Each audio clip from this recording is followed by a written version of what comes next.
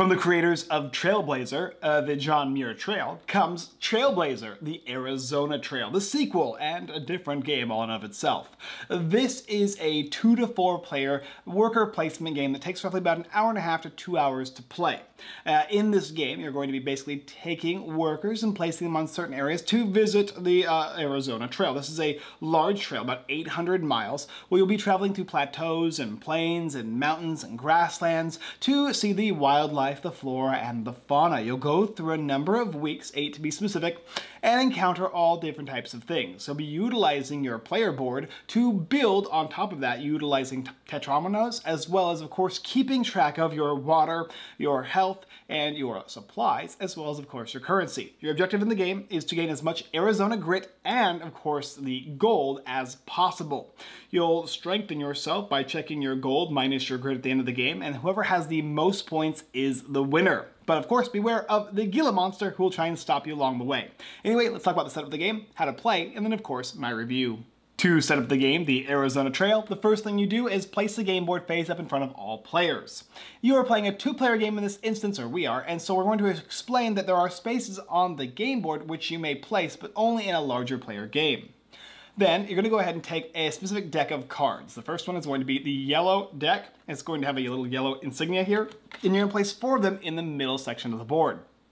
Then there are the 8th, 4th, and 1st cards, which you'll be placing in the 1st, 2nd, and 3rd spaces in the middle of the game board. The Gila monster and the cacti will be placed in the middle there as well. And then for the 1st, 2nd, 3rd, and possibly even 4th player, you'll place markers to indicate the player order.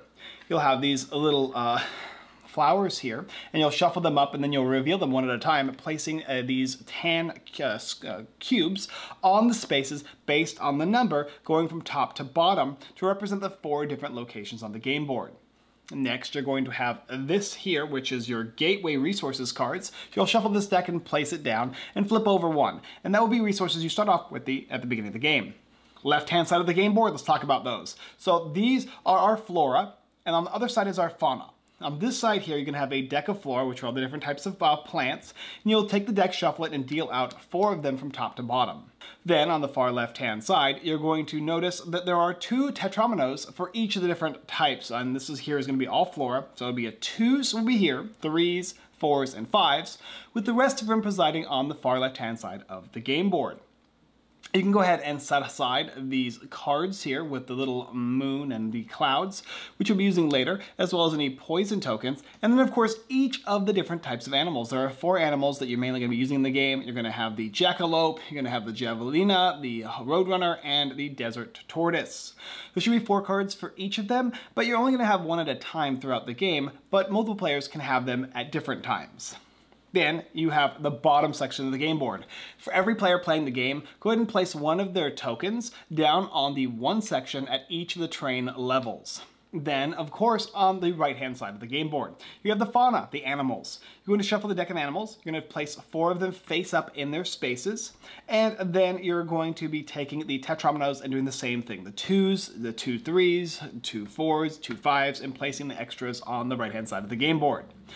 Don't forget, there's also going to be this little area here where you're going to be climbing up throughout the game. Go ahead and place each player's tokens at the bottom rung of this area.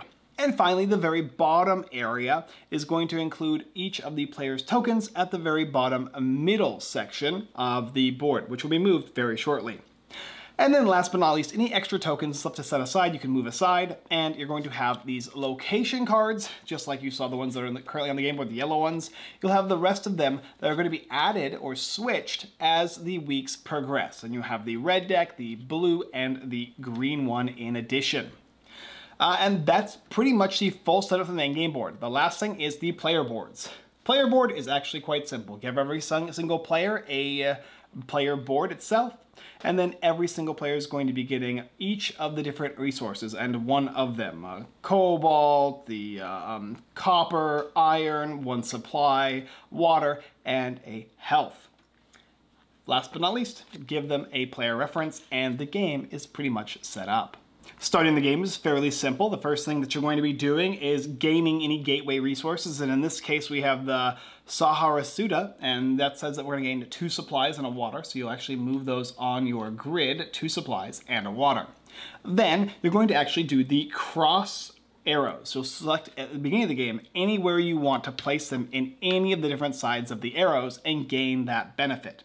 Now, if it's any other round, the only way you can move these arrows is based on the positioning. So if you have the far left-hand side on the far left-hand side, and it's on the heart area, you can either move it up 1 for a grit or down for 2 water. Your other options are you can move them to any of the other arrowed spaces, but it has to be in the same space from where you left. So if I'm on the right-hand side space here, I can move over here to the desert location, or I can go over here for 2 copper. Each player will do that, and only the first round you actually get to select your slot. Next, of course, is going to be the Gila monster. Based on the amount of victory points and or grit, as well as resources, and there's like tiebreakers, a player is going to get the Gila monster.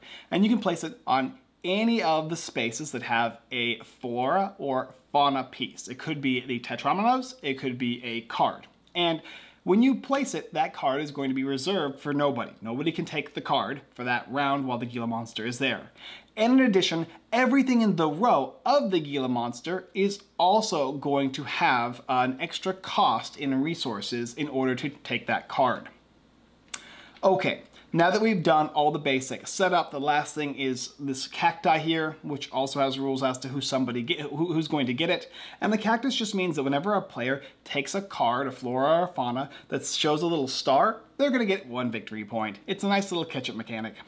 Okay, now the traveling phase. This is the worker placement phase of the game, where based on these little workers here, the little mountains, you'll be placing them down in little areas on the game board. And I'll just go over them, the basic idea of worker placement, which is I place one of my workers down on a space, then I take that action, I do everything I can based on that action, and I pass, and it continues until we have no workers left, okay?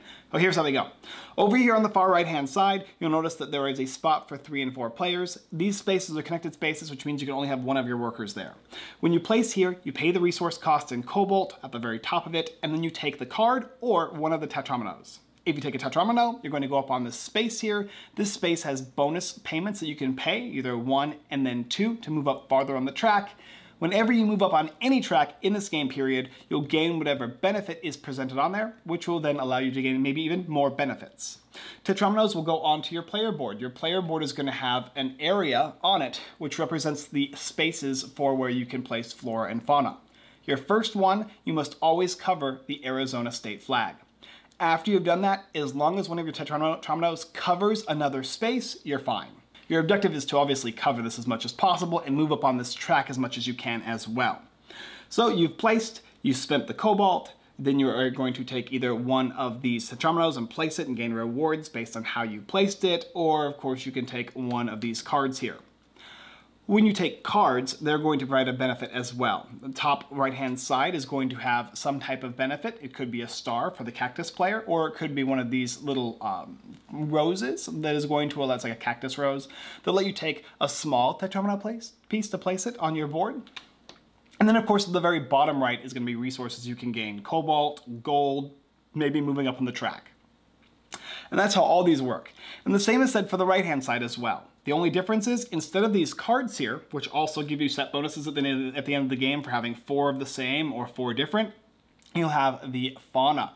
These are actions that you'll be taking once a round that will give you a benefit. There's going to be some unique ability or action that you can take at the very top of the card. Maybe you'll reduce one of your poison. It'll have a number of spaces where you'll be placing cubes to show how many times you can do this ability and once per turn, and then what the ability is. They could range from giving you extra gold when you get extra gold, to being able to move up on a track farther, to taking an extra tetromino when you take one of a certain type, etc., etc. And they function in the same way. Take the card, place it in front of you, gain the benefits, pay the cost, etc. Okay, what else? Well, there is going to be this space in the middle. This is the turn order section, and you must actually choose one of them. Now, there are 3 of these little mountains that you're starting with, 3 player tokens or workers. I suggest you place at least one of each for each player there to indicate that you must actually place here to determine order for the next round. And there's a cost to it. It could be supplies, supplies in water, supplies in health, or 2 supplies. And supplies are very hard to get and expensive, so you always want to kind of dictate whether or not it's worth going first or not. Over in the bottom area is also the area with the it's called the gateway resources. You can place your worker here to gain the gateway resources again, or you can place one of your workers in one of these 3 arrows on the bottom right that will allow you to move your worker just as though you were moving it with a crossed arrows action. The only difference is that you can only place one worker in these areas, and wherever location you place is where you have to move to. So if I have the middle right and I place one of my mountains on the far left, then I must move this guy to the right-hand side of the farthest left area on the crossed arrows. And those are pretty much all the basic actions in the game. There's a main action, a really important one, that is these guys here. These are the locations. On the far left-hand side is the cost of the location, and you'll notice that there are some costs in black. These are requirements, meaning you must have your piece move on this bottom little area here a certain number of spaces in order to meet these requirements. And then there's a cost, supplies and water, and benefits you will get. And these guys here will give you benefits throughout the game as you gather them, and also benefits based on your player board, which we'll talk about in a second. How do you move across here on this area here? Well, there's a number of ways you can do so. Gathering certain cards will have the symbols of the mountains and desert and plateaus, etc., etc. And whenever you have one of those symbols, you'll move your marker down on the track there. And you'll move it across this board here. If you ever hit one of these little tokens here, you'll get an extra single worker for 1 round that you'll then have to remove. And as you move to the very end, you'll start getting extremely powerful rewards. These are the other things here in the game. These are going to be cards that require you to complete them to gain the ability or bonus. There's a first place, last place type of ability or bonus. You can gain grit, you can gain gold. Hey, reach level 4 on the mountain track. Well, I did that, so now I gain the benefit. Each of these are going to have a requirement as to when you can hit them. This is going to be for round 1 up until the next point. And then you're going to have this one. This is going to trigger at round 4. And this will trigger at the end of the game, scoring you, hopefully, lots and lots of points. And so that's what you're going to do. You're going to place your different characters on the game board, gathering flora and fauna, adding tetrominoes to your game board of the flora and fauna, going to the crossroads sections to gain resources, or, of course, hitting up this resource area as well to score an extra amount of benefits that you could possibly get. And then of course the main thing, my main favorite thing is, well, I guess the tetromino is really important as well, but gaining these cards here for our benefit. And after you're done with that, you're going to move on to the last phase, which is the refresh phase. You're going to check to see at weeks 4 and 8 if you have to actually do the achievement cards and see who gets points. You will change the turn order based on who placed where on the game board. And then you're going to return all the cards and tokens and whatnot. You'll return the cactus, you'll return the Gila monster, add any of these flora and fauna and tetrominoes from the supply. And the only thing that ever refreshes when you purchase one is these specific cards here. Otherwise, they don't refresh until this end phase here. And then after that, you'll just change passages if required, which are going to be these cards here. You'll change them whenever there is a little location marker indicating that you're going to get the next best locations to deal with. And that's the basic idea of the game. The game is going to go from round 1 to round 2, 3, 4, 5, 6, 7, 8, triggering different objectives, triggering the different passages, allowing you to gather new cards and flora and fauna while building out your tetromino pieces onto your grid. At the end of the game, you check to see. Your grit, whenever you gain it, will go on the left-hand side of the game board, going down on these grit spaces, and your gold is going to go on the top section, going to the right. And what happens is you'll push all the way around the board, and you'll do the same for the grit, and then you will check to see how much gold you have minus your grit. And that will be your total points. So the game actually scores a lower number of points than you might think, because you're gonna have to try and make them kind of go past each other on the track. Did you do it? If so, you won, and you mastered the Arizona Trail. Okay, what do I think about it? Trailblazer, the Arizona Trail, is the second in the line of the Trailblazer experience. This does share some similarities in style, designer style is what I call it, to the original game. But I feel like it's got a lot more attached theme. It's got some cool miniatures. There are ways in which you can get additional workers when going up on this track here, when placing your tetrominoes, as well as gaining the creatures, which will give you bonuses that you can utilize from turn to turn. I just felt like it was going through this kind of wild desert Arizona adventure, moving around, gathering new flora and fauna, attaching and equipping them to my board with the tetrominoes, and collecting cards for sets. It wasn't just like I felt like, oh, this is a set collection game. No, it's a wide variety. You need resource management, You need to make sure that you gather the correct cards in order for your flora and fauna to not only give you the resources that you need to buy the tetrominoes and other cards, but also for set bonuses. And then it's all about placement. It's got a puzzle experience that my wife really, really loves placing on this board here in order to give you the exact spaces and pieces that you need in order to hit the requirements. What's also cool is there's a little bottom outline on each of the tetrominoes that explains how they need to be placed when going on a grid. So basically, if you imagine a Tetris grid and this thing falling, it always has to fall where the border is. And so that can make some weird changes where you think you could place this like this, but you can't. The border is here, so it must be placed like this when going onto your grid. Now it can be placed anywhere as long as it's connected to a previously placed piece, as long as the first piece was placed on the banner of the the Arizona state location. And just trying to fill it up as a unique little experience that gives you lots of bonuses. Speaking of bonuses, the board will give you bonuses as well. You can score bonus gold for having 3 5 pieces on your game board, or for having 6 2 pieces. Or if you're really good, you can have 1 of each of the different type of tetrominoes. So 2 2s, 2 3s, 2 4s, and 2 5s. And if you can fill your board like that, you can score 8 victory points.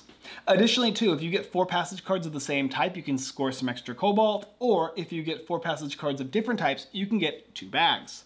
And finally, if you manage to complete your mural by the end of the game, you can score 5 additional victory points. The rest of the game board is meant to just simply keep track of your resources. It is a solid, high quality, really great experience. There's only a few nitpicks I have before I gush again. Now, the first nitpick is that you must place for turn order. I really wish these were at the end of each player's selection, and I didn't feel like I was wasting a worker every single time I placed these.